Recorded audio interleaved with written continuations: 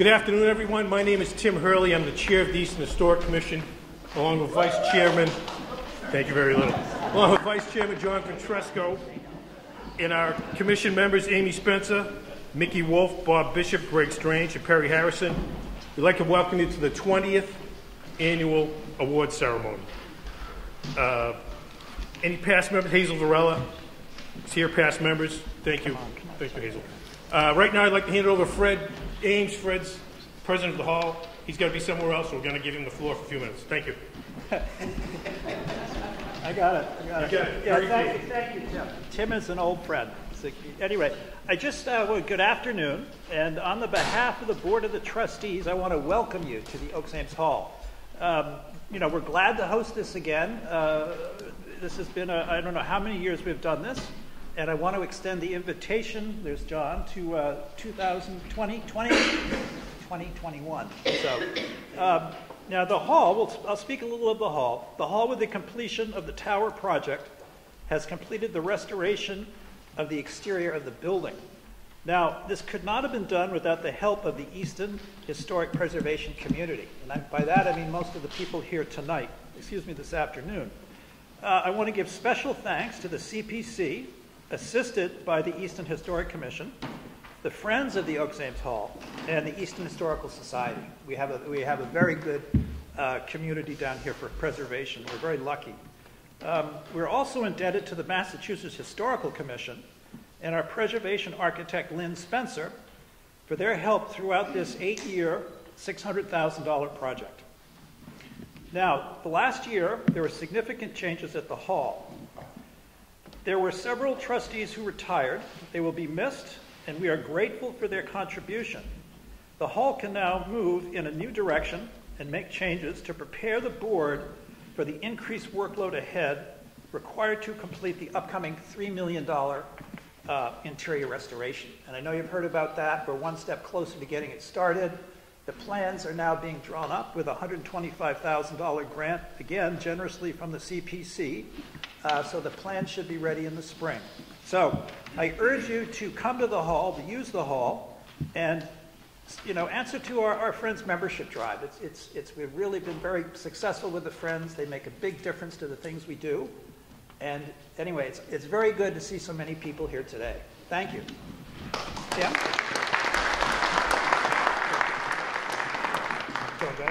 Yes. Thank you, Fred. There's always one.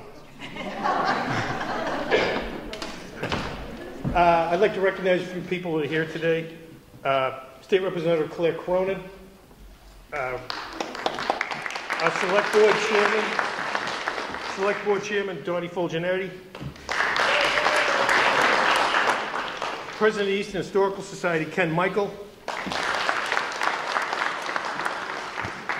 and right now, and Mr. David Ames, I believe. I saw David Ames come in. Yeah. Welcome, Mr. David Ames.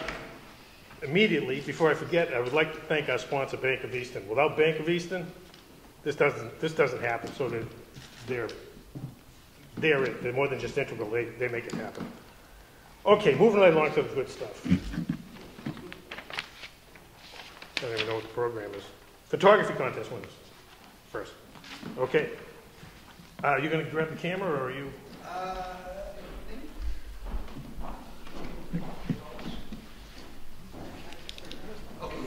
Okay.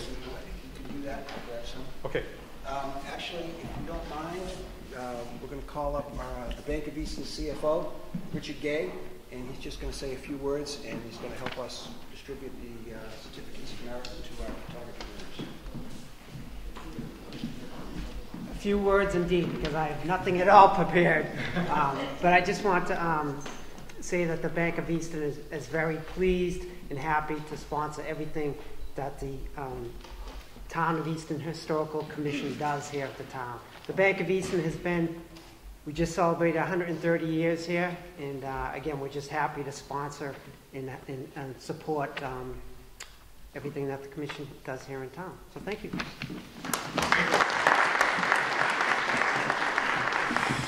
So, the photography competition, this started probably about, this is our 20th year, but I think the competition started about 12, 13 years ago. And the idea behind it was to make our citizenry and the school system, the children and the students, to really look around and see the beauty that we have in our community. Sometimes you just drive by and you really don't take a look at all we have to offer. And I know all of you here know that, whether it be our landscapes, our historical structures, and so forth. So I want to thank anybody who's entered, but specifically the Oliver Ames students and Kristen Shea, who's the art director at Oliver Ames throughout the school system. She was integral part of having the kids really go out and take some pictures, and the fruits of their labor are shown. And I think the biggest part of this enjoyment for me is when I call a lot of the students, I get the parents on the phone and they say to me, you know, this has been such a blessing because it got my kids to put down their computers and laptops and so forth, and they actually went around and, as I had spoken earlier, to see what a beautiful community we have historically. And it was something that they could do together. So again, without further ado, the first category we have, Richard, if you can come over with me too, please, is the historical beauty of Easton. And first place is Eric Lothrop.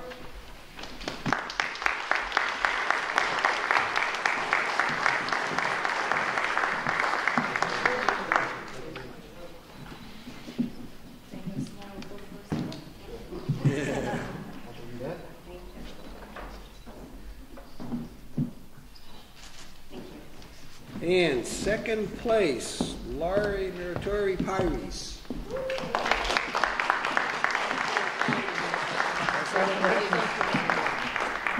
Congratulations. Thank you very much.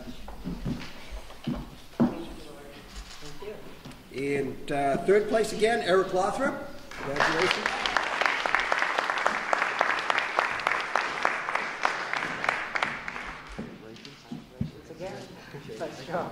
Thank you. Okay. Still in the historic beauty of Easton, honorable mention to Charlie Hudson. Is Charlie here?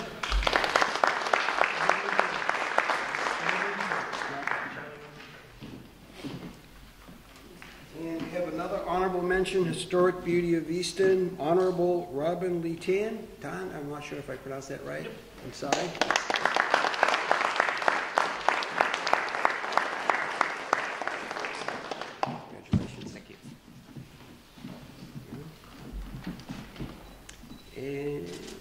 Historic beauty of Easton, Honorable Jesse Barnett.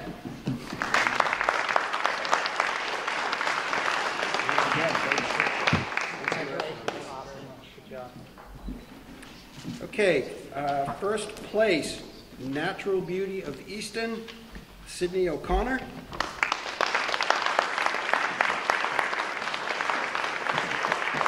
Sydney actually took the photograph at Easton Country Club. Yes. Actually, the owner, Mark Lombardi, is very interested in the image, so talk before you leave.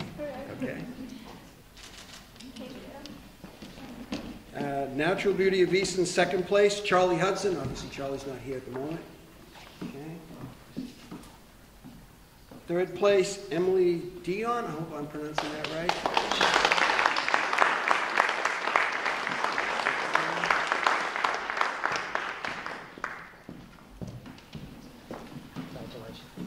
Congratulations.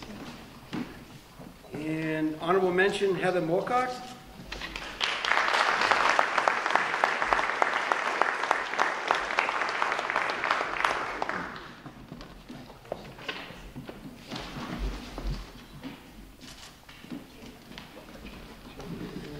Okay, so we have one more honorable mention, Joey Looney.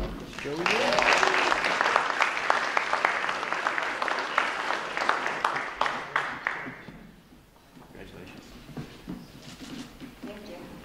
And Sophia Bellinger.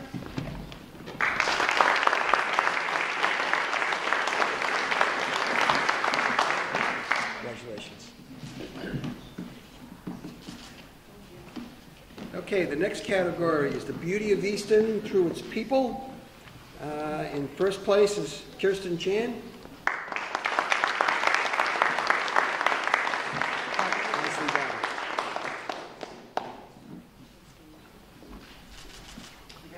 Okay, the next category was chosen by our sponsor, the Bank of Easton, and that category is pets, and that goes to first place, Laurie Muratori Pires.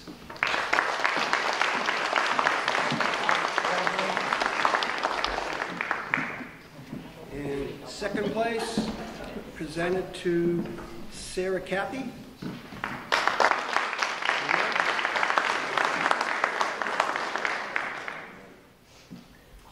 Third place, Hannah Murphy.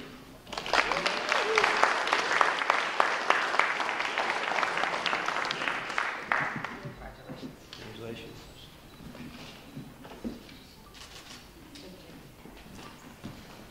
And honorable mention in the Bank of Easton category of pets is Laurel Edis.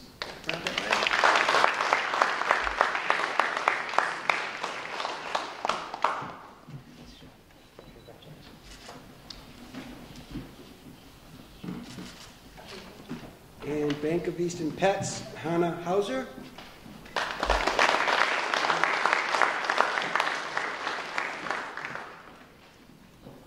And an honorable mention to Abigail DiFrancesco.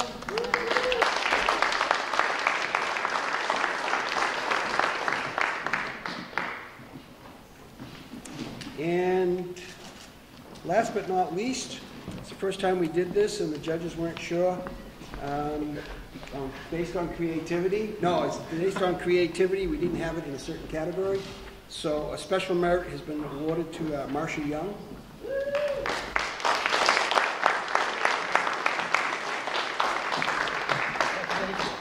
Congratulations. Nice job. Isn't that awesome? It's the first time into the category, into the competition. Yeah. So congratulations to all of you. And now I'll turn it back over to our chair. At the end, if all the photo winners could get together, we'd like to have a photograph of all the award winners at the end. Uh-oh, glasses.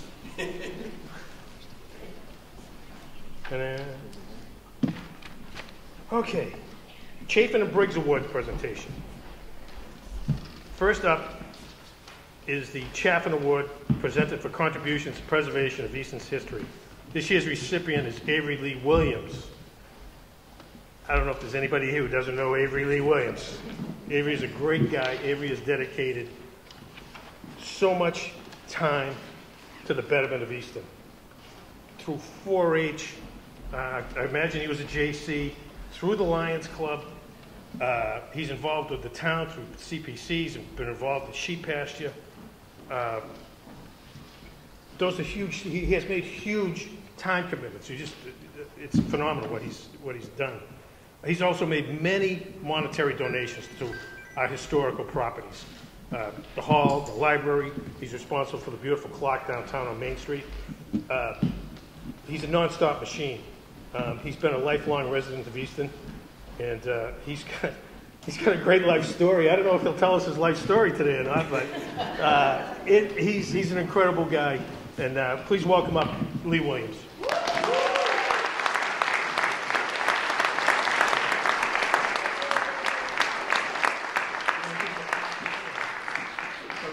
Let her rip, buddy. Thank you, Chairman Tim. Vice Chair John serves on the CPA committee with me, and I want to say thanks to the Bank of Easton for a number of reasons, not only their support, but they're one of the few things in town that's older than I am. Now listen, my story starts this way. The name of the horse was Peanuts. He was older than I was in 1950 when I got hired at Harker Watches and Poultry Farm. Not too much orchards there, trees were there, but it was mostly chickens we were raising by the thousand. Peanuts was a nondescript brown Belgian draft horse, and I got chosen to drive him for two reasons, I think. One, cheapest labor on the force at 75 cents an hour, and I could harness a draft horse. So I'm out there in the sun, and now I'm paying the price. You see, very serious cancer operations for the overdose of sun I got. Part of it was at Harco Orchards out there in what they call the range. The farm work I did was 4 summers. I wore 3 items of clothing: big, broad, brimmed straw hat, underpants, of course. They wouldn't be boxers because they'd have shown below the cut-off dungarees. We didn't have jeans or Levi's, you know, just the scissors, and you cut them off. I was barefooted and burned right up, brown as a berry, looked healthy, but paying the price later here in life. I sit in front of a computer all day, and I'm getting to be pretty good at it. But when I was a kid, we didn't even have TV, of course. I'm coming up on 85 years of age, not as old as the bank, but I'm old. And there have been a lot of changes in that time. The other day, I even did some cutting and pasting. I'm really getting up on this computer thing. Well, we all know that any 12-year-old kid in town can run circles around me on a computer, but they ain't no one of them can harness a draft horse. 85 years is a long time and a lot of water under the dam, as they'd say. But one thing has been here all that time, not one thing, but in collectively all these things. Our historic sites and our historic buildings. The Ames family left a lot of them to us, and there were some other incidental ones, and our job now is to protect them and preserve them. We're doing the best we can at it. But those buildings were there long before me, even as old as I am, just waiting for us to come along and pick up after the Ames family, one after another, not maintaining them for all kinds of different reasons. Some of them got turned over, as the way that great family has always done, to like Stonehill College or the Borderlands State Park or sheep pasture. I want to tell you we're indebted. I'm related to the Ames family, you know, not through the Williams line, but through the matriarchal side. It's in the early to mid-1700s twice. We were farmers, and the Ames family were blacksmiths, shoeing horses, you know. Big families then, you know, 4 kids, 6 kids, 8 kids, who knows? And if statistically half of them were male, they couldn't all shoe horses. There weren't enough horses to go around. So some of them branched out a little bit. My family stayed farmers.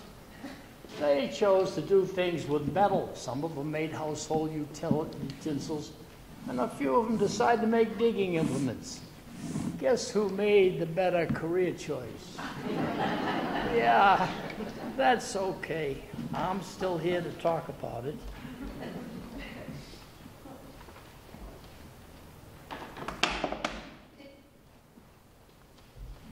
The importance of each one of us here can be described maybe in this poem.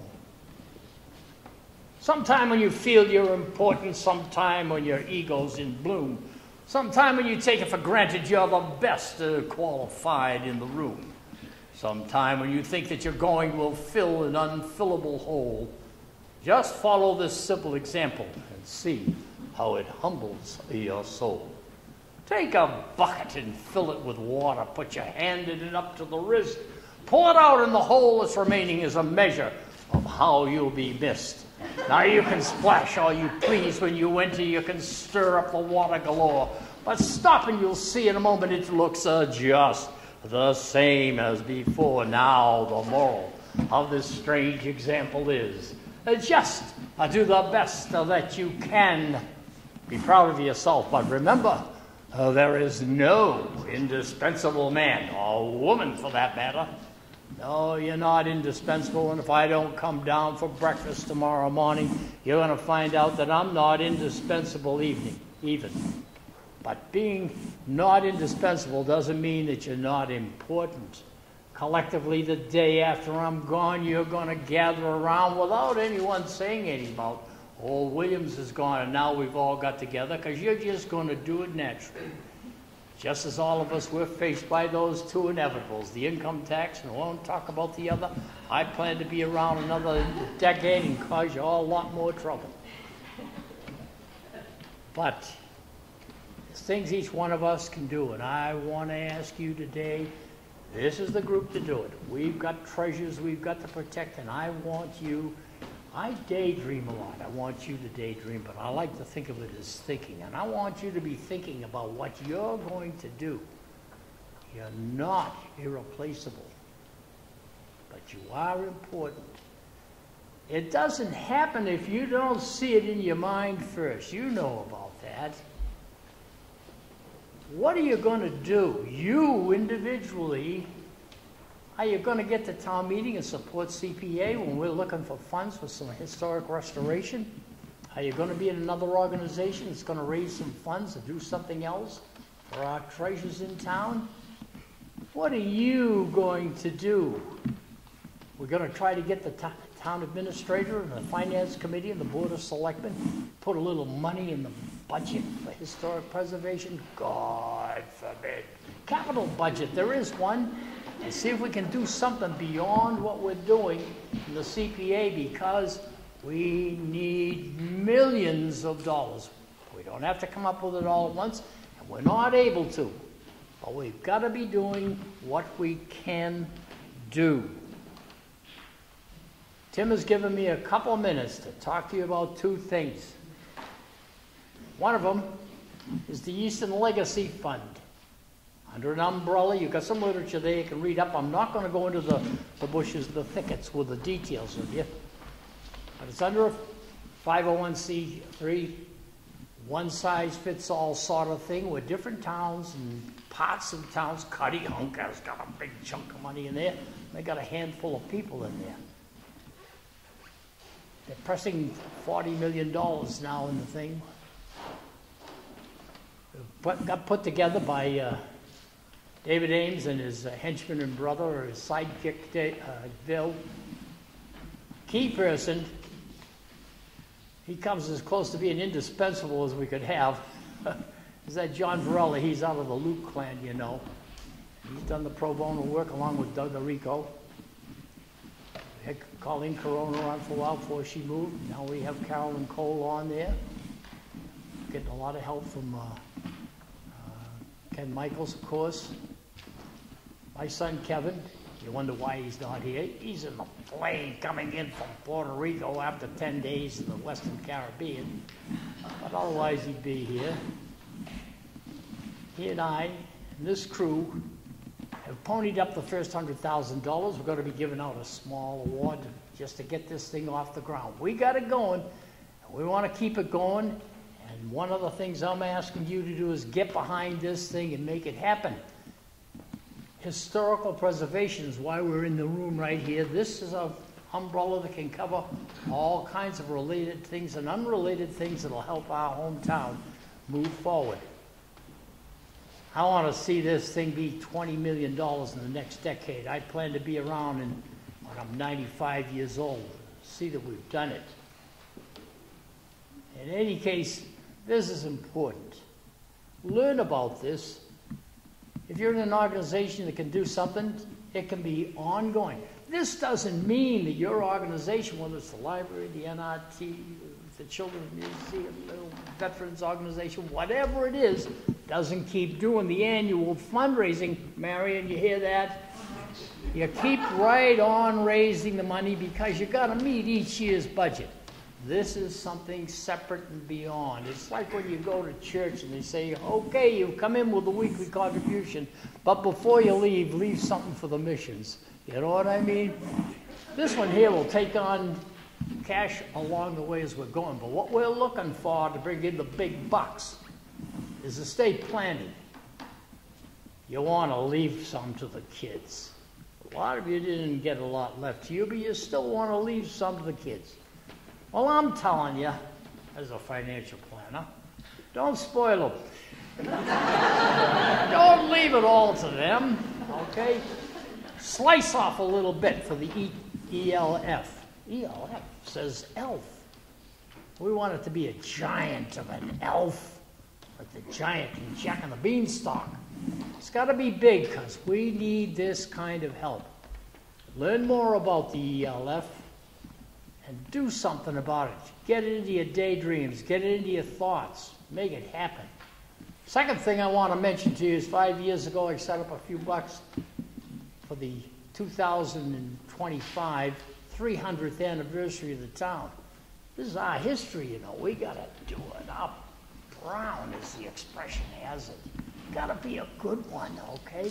We want a great parade. Well, the money we got, they talked to the town treasurer a while ago. I think it's built up to about $16,000. You can't even hire the Shriners to come in for $16,000. Today's money.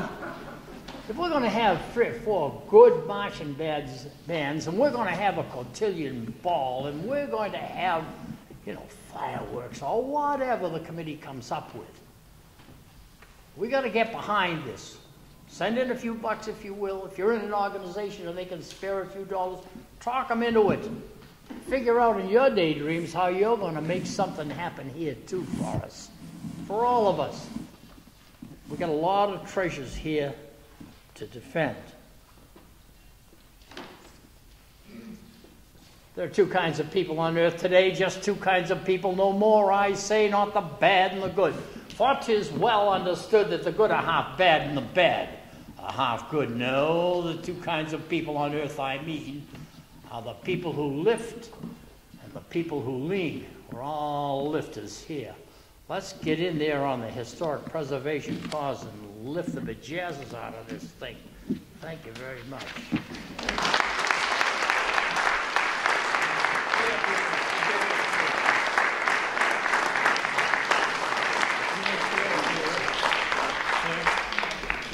Claire Cronin, Donnie Fulgenetti, please. Hold on.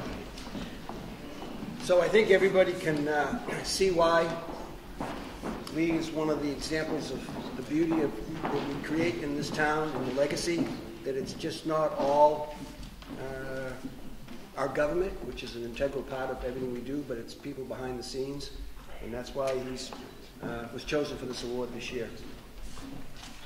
Now remember, I'll take a look at my tie for you. So, congratulations to all the award winners today. This is a wonderful event every year. I always look forward to coming here to be with you, and thank you for sharing the history of Easton through the eyes and lens of your cameras, so I appreciate that. But I also would like to, on behalf of the House of Representatives, and along with my partner in government, Chairman of the Board of Selectmen, Dorothy Fulgenetti, provide the best. provide this citation to you, and it says, "Be it hereby known to all that the Massachusetts House of Representatives offers its sincerest congratulations to Avery Lee Williams in recognition of your receiving the Chapin Award for making a significant difference in the historical preservation of Easton. And the entire membership of the House extends its very best wishes in the hope for future good fortune and continued success in all endeavors, and it is offered by me, your state representative, Claire Cronin, but signed by the Speaker of the House, Robert DeLeo. So congratulations." I humbly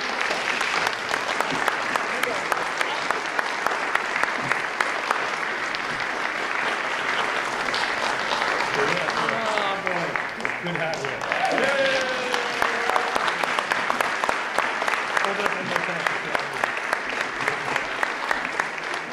Thanks, man. Okay. Appreciate it. Thank you. Next up.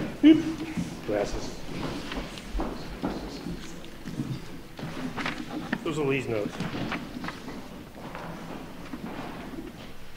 Next up. Clement Briggs Award, presented preservation of Easton's historical landscape or architectural integrity. First is Alice Cooper. Alice Cooper. Cut. Wow. Alice McCarthy.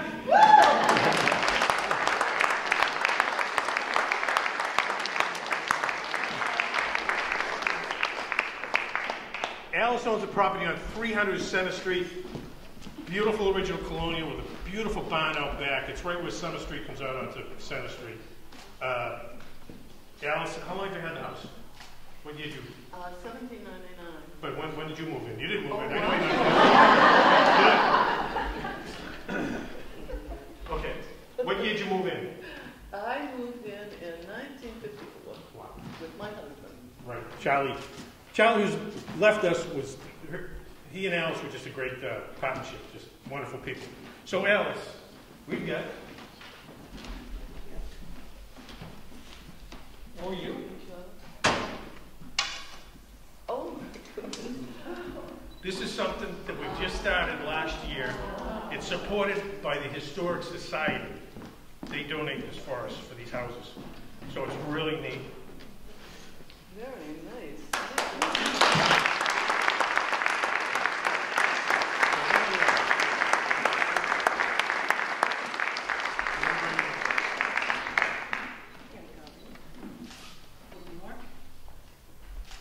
You want to tell us a little about the house? Yes, it's been a wonderful house to live in. And I think what I'd like to leave with everybody, particularly all the people that are involved in historic preservation in Easton, is a historic property is a lot of responsibility for a private citizen. And I don't think there are any houses in Easton that belong to the town that are historic properties. No, I don't know. Yeah. And it's a big responsibility, and there's a lot of pressure on the homeowners. Just ask me, and I will be glad to tell you, but I promised John I wouldn't get on that soapbox. But it's a lot of pressure. And I hope that everybody appreciates what the homeowner goes through, because you don't just give away rights to the property and expect somebody else to take care of them and to see that they are enforced. And they need a lot of support. So I hope in the future the Historic Commission will continue their hard work and be supportive of the owner of the property. And I thank you very much. Thank you, Alice. Yeah. Thank you. Again, I'd like to also say, like Lee, Alice. Oh, what? No, just I want to say also, like Lee, Alice, you know, some of you are way too young to know, but I've been in town for about 35 years, and even before I was in town, I had an interest in this community through Borderland State Park. But Alice was one of the ones that she probably doesn't remember, but got my interest,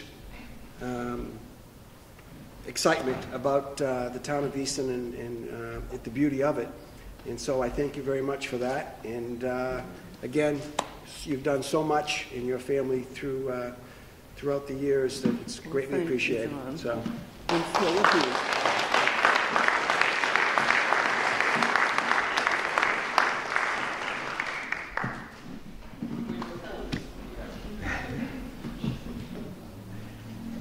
Next up, Sampson and Christopher Surjak, who own the property at 3032 Oliver Street. They purchased a home from the Ames family, they could tell you 2-3 years ago, whatever, but have done a magnificent job. I don't even know what the difference between restoration and preservation is, but whatever they did, it's beautiful. They maintained as much of the outside as they could, with original clapboards still in place, replaced non-functional shutters with beautiful functional shutters. It's just a wonderful job they've done, and it's really a good example of what we hope people will do. So, along with them, one of our members, Greg Strange, worked on that job tirelessly through the design process and all the way through the finish. Greg's a member of our commission. He's a member of CPC. He's a member of the planning board. And with all those things, he really helps us bring together a lot of good things. He will work on a project, trying to show someone how they can change and not tear something down. That kills us every time something gets torn down. It's like having a tooth pulled. It's awful. So Greg is integral in trying to get work with the homeowners to get things going. There's one on Center Street. You might notice on the right-hand side. It's become a duplex. It's beautiful. It's white with black. It'll be gorgeous when they're done. But anyhow, moving along here, the Surjats, please.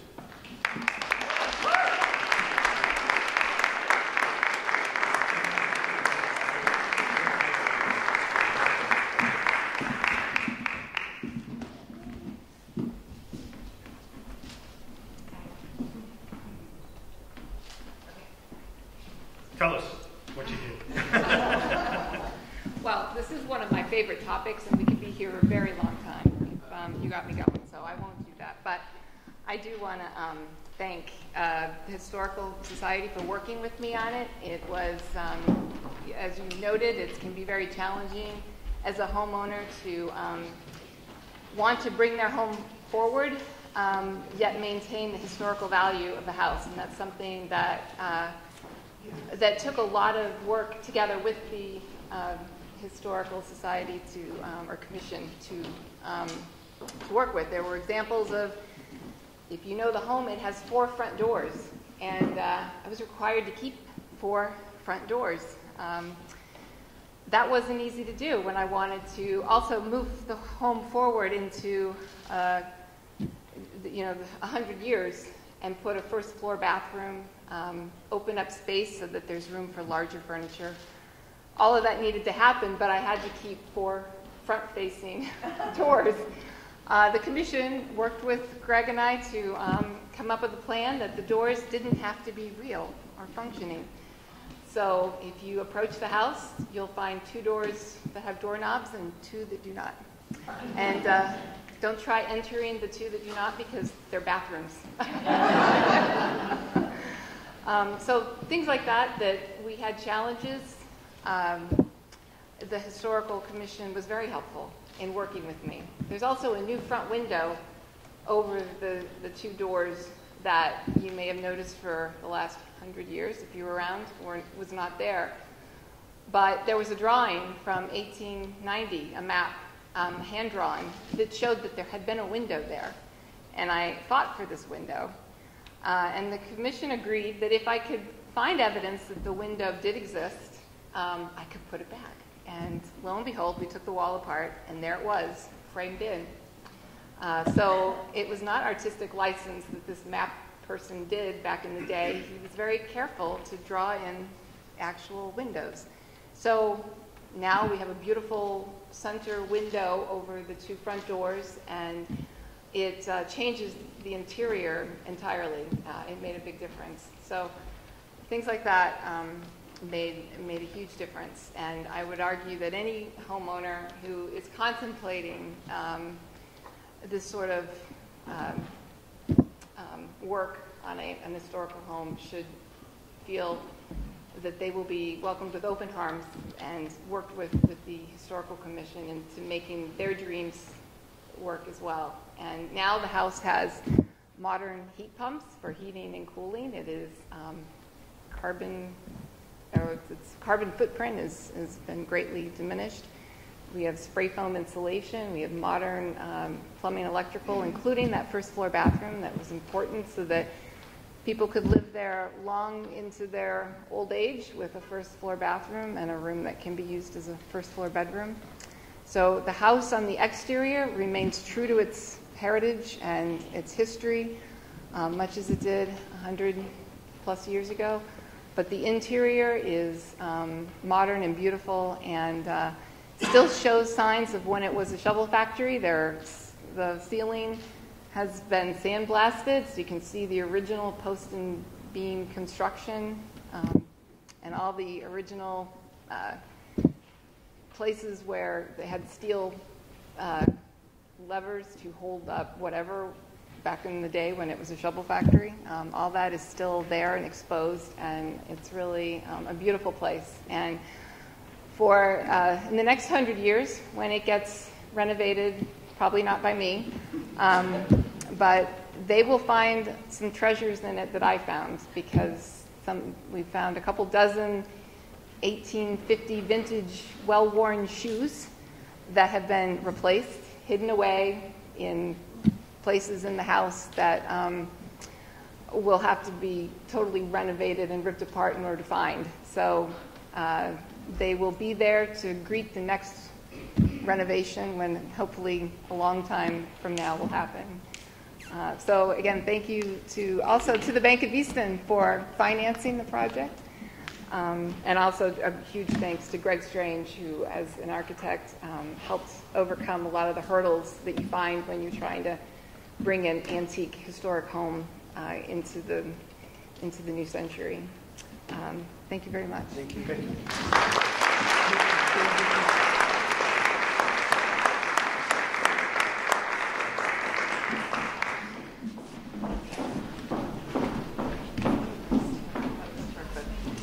Once again, on behalf of the House of Representatives, I won't read them all the way through because we have a couple more, but on behalf of the House, I just want to congratulate you for your receiving the award and for the wonderful preservation you have done to enhance our town. So congratulations.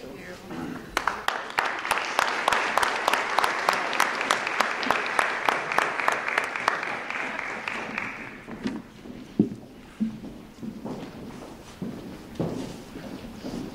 Claire, you want to bring the other?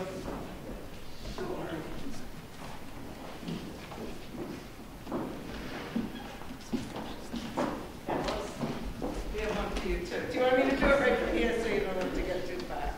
So, on behalf of the House of Representatives, I offer this to my lovely friend, Alice McCarthy. So, congratulations.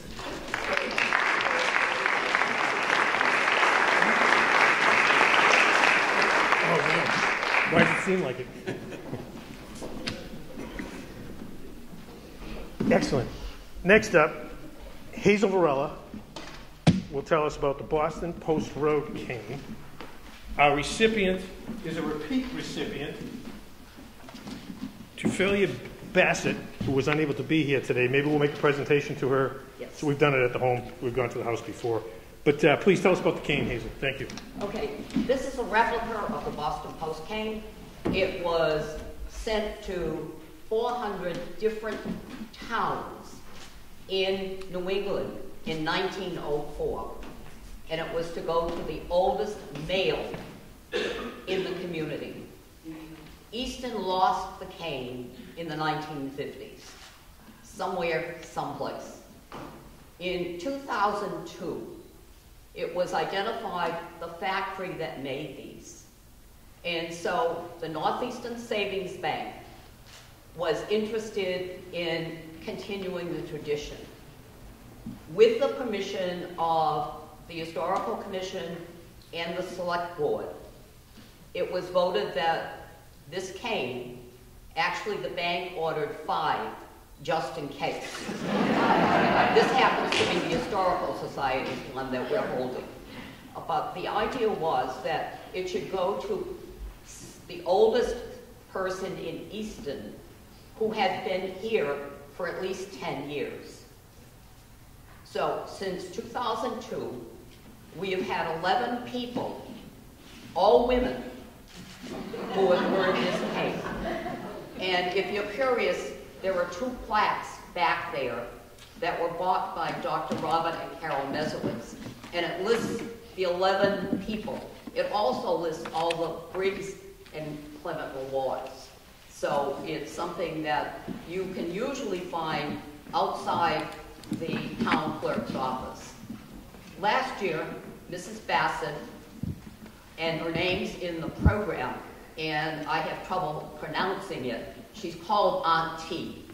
So I want to just tell you a little bit about Aunt T, who's now 99 years of age. She grew up in Bridgewater, married Bill Bassett. And Bill Bassett's grandmother, had property here in Easton. And so the young couple were given 163 Turnpike Street. The only problem was it was a very, very old house. So they had it torn down. They saved for lumber and rebuilt. The cost, 1940s, early 40s, $1,700. So the next time you go by Turnpike Street, 163, she's still there in the house that they rebuilt in the early 1940s. After the war, 2 children, Jeff. Jeff actually is in the back property that's called Pine Street. So we basically have the Bassetts on Pine Street and Turnpike Street. We have a number of people here who have been involved with the Flower Club, the Garden Club. And Mrs. Bassett was a member of that for years. And when you went by her house, you could tell you wanted to slow down and you wanted to look at the beauty that Mrs. Bassett created in her front yard. If you could get to the backyard, even better, but the beauty that this lady created.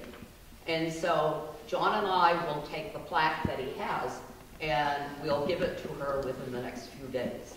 But we're honored. She has been here since the late 30s. She's still living alone at 99 years of age. May we all do that.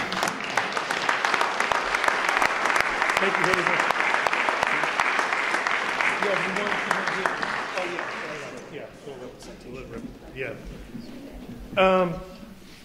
That concludes the program, but not without a couple more people I'd like to recognize. Carolyn Cole, the director of the Easton Cultural Council.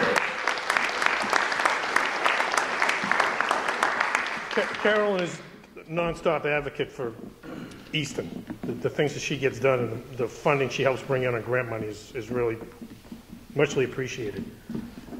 Bill Ames. I saw Bill sneak in. Bill, thank you. The library director, Uma Haramuth.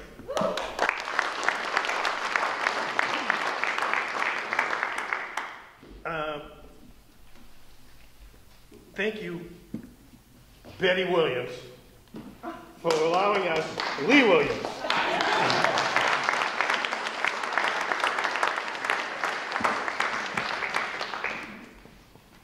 Thanks again, Fred Ames in the hall, for allowing us again to come up here. It's a great place to show off. Thank you, Yvonne Ventresco, who sets this all up for us, who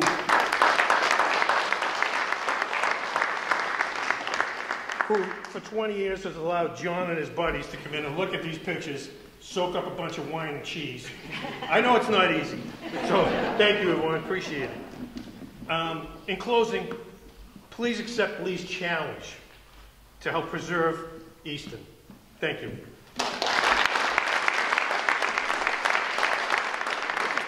One last thing, too. We can have all the recipients of the Briggs and Chaffin and also all the photo award winners, if you wouldn't mind coming up here after a couple of photographs, just putting down your name and addresses.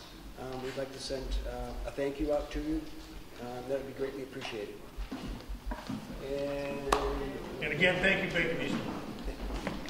That's it. Thank you. So can we get all the Photo winners? The photo winners and the, I think we got enough of the Briggs Chaffin.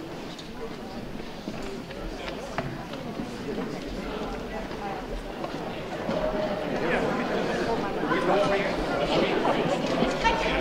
Can we have the Chaffin and Briggs award winners? Oh, well, good boy.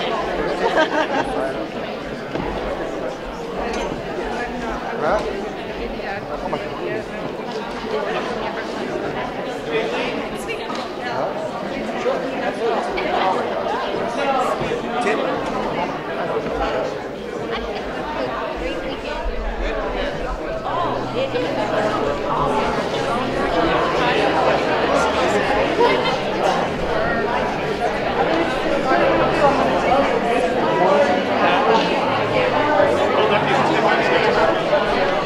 Right side up.